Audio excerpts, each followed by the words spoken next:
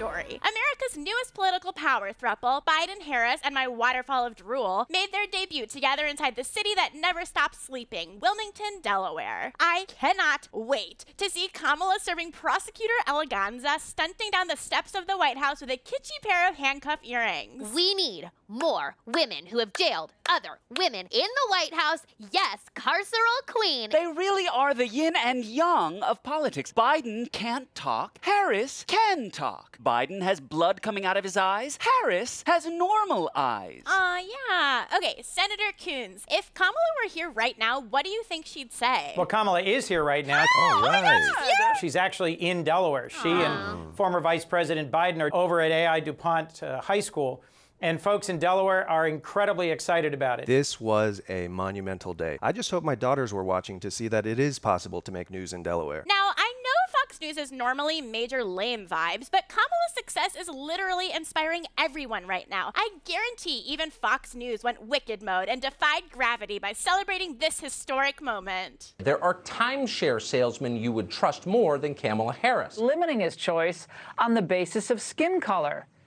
And on planet Earth, that used to be called bias or even racism. And I think in a way, as a woman, it takes away from some of the selection in some ways. She's just not that historically exciting to African Americans. Her name is pronounced comma, like the punctuation mark la, Kamala. Okay? Seriously, I've heard every sort of bastardization so of what? that. OMFG, why is everybody being such a slore today? Senator, why is everybody being such a slore today? As someone who was on Fox earlier today, I'm frankly not that surprised that both my Republican colleagues in the Senate and the Fox News Network have found lots of grounds, most of them I think completely insubstantial, to criticize her record or to question the choice.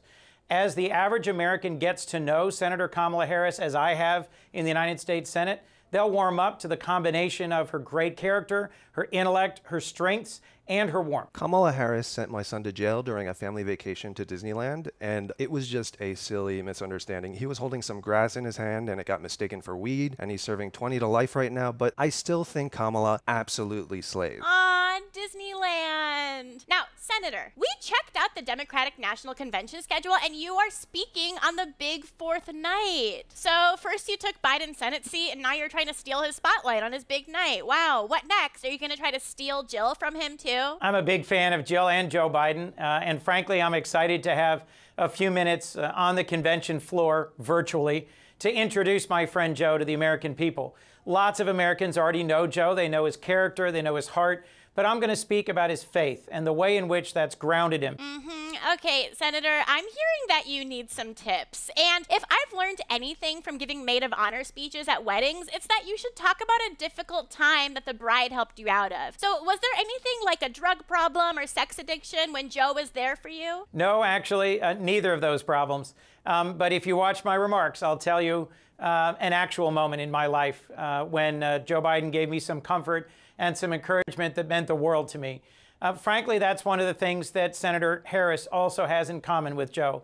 I went through a tough time when my father passed away, and both of them were warm, were personal, were engaging in a way that I look forward to sharing with the American people this Thursday. That's really sweet. Just don't do what I did at my last wedding speech and scream at the groom for stealing my friend.